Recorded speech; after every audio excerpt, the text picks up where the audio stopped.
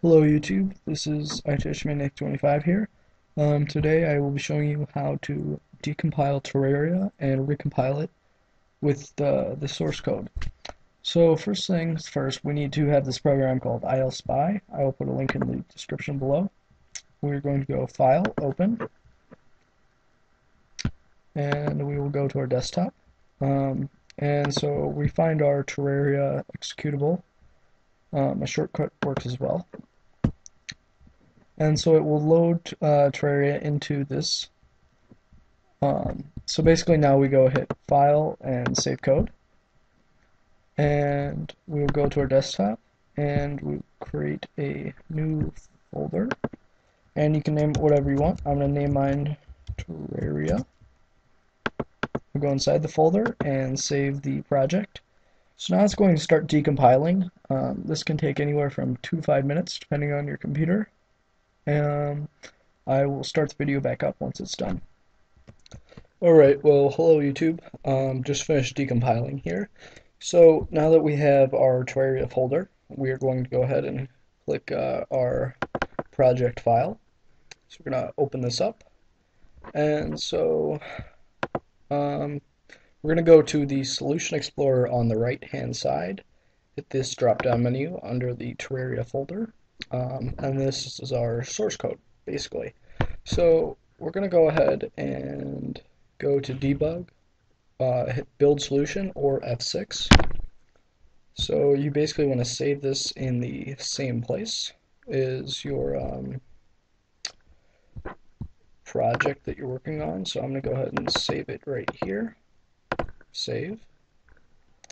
So it's going to do this, and we're going to get a whole bunch of errors. I have already done 2 of them. So you should end up with like 90 errors and 9 warnings.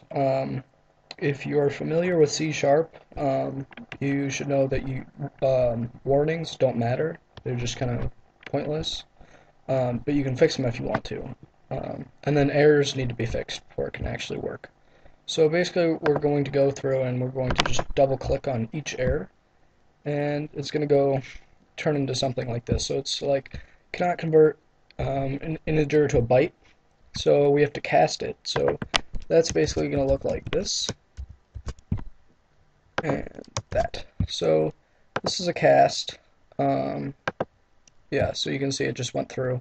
And so to make it quicker, I'm going to go through like this, and then put that parenthesis at the end. So right here.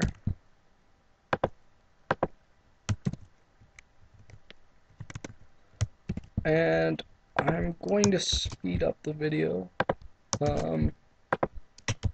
so you can see the finished result.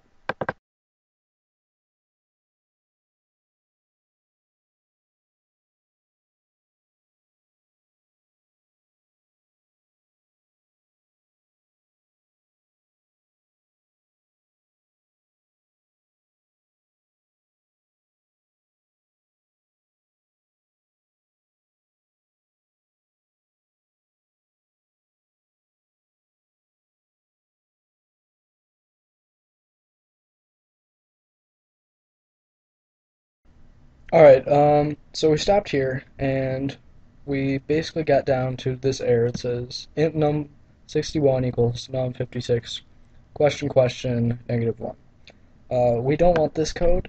Instead, we want this code.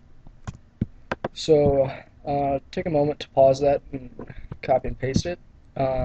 Basically, we want the question colon operator, operators, instead of question. Uh, so yeah, it looks like that.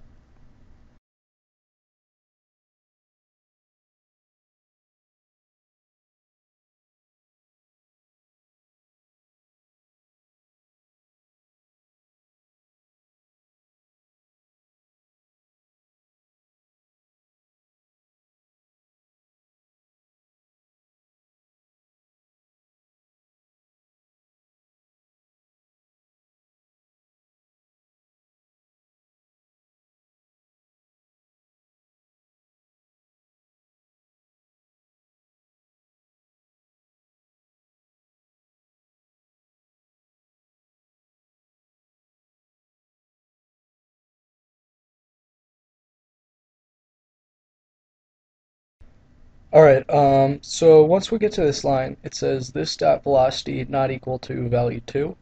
We're basically going to do a thing called a comment out, so we're going to go slash slash, and so basically this tells the compiler don't read this line, because yeah, that's not a that's not a true statement in programming.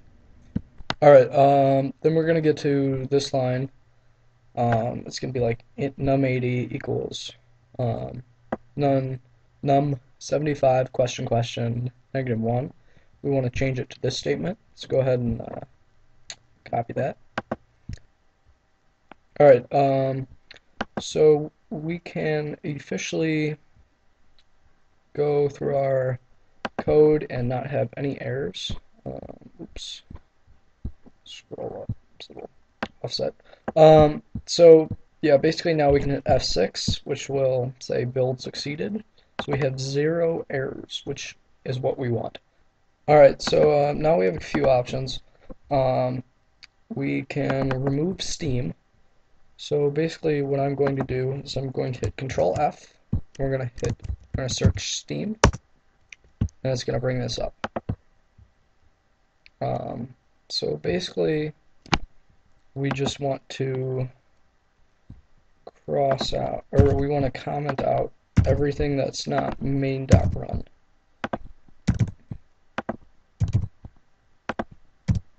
Oops.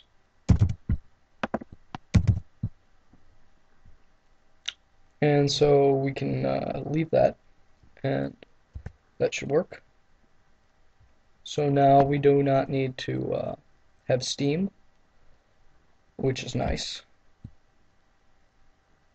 Alright, so now the next option is go to main.cs, go check bunny, like that, and let's scroll over. And so this is to get the collector's edition of the game instead of just the client edition. So basically all we want is main.ced is true. So that's basically, yeah. So there we go. So now we can hit F6, go to our desktop.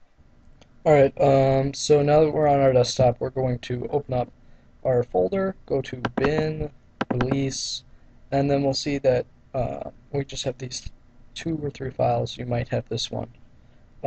Probably not. So now we're going to go to our shortcut or game. We're going to open the file location if it is a shortcut.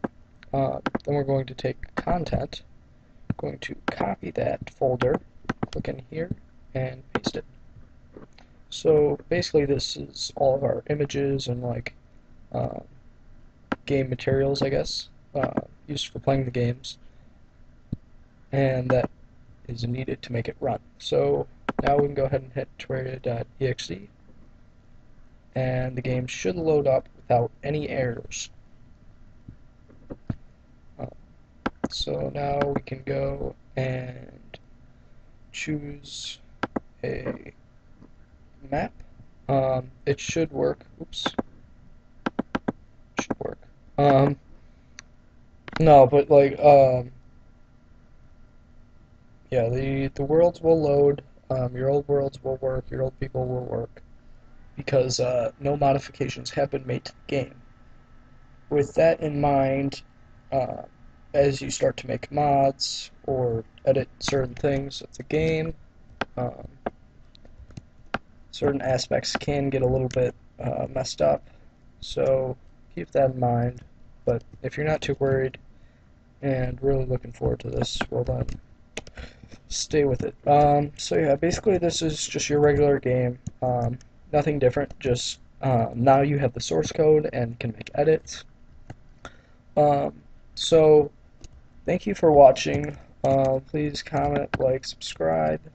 Feel free to ask questions. I will be available for help. So yeah, thanks for watching.